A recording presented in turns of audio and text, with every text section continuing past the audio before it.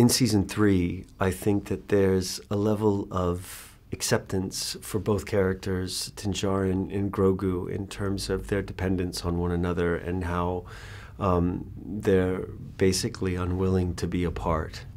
It's just not worth it.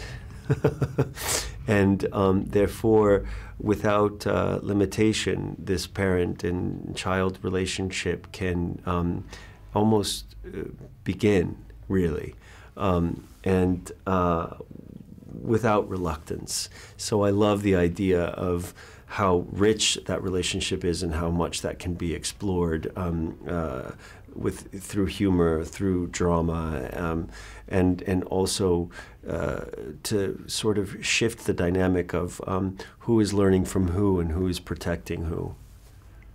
For many characters, I would say, it's about self-discovery, and that there are all of these adventures and these missions that pose challenges where by instinct or by conscious decision a character is forced to determine what they're capable of or to learn what they're capable of.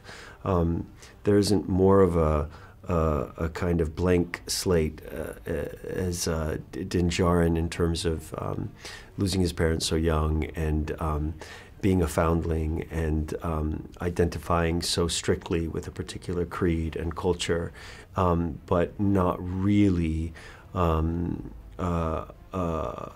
understanding who he is or what he is capable of until he meets Grogu and starts to discover basically who he is through the love in that relationship. Well, I hope I'm not in too much trouble because all day I've been talking about how many more Mandalorians people are going to get to meet in season 3. But I'm sure there were plenty of them flying around in the trailer. So that is one of the more exciting aspects. We've met Bo-Katan, played by Katie Sackhoff, who get to turn her animated character into live action, which is pretty wonderful for everybody. And I'm particularly excited about what Bo-Katan gets to do in season 3.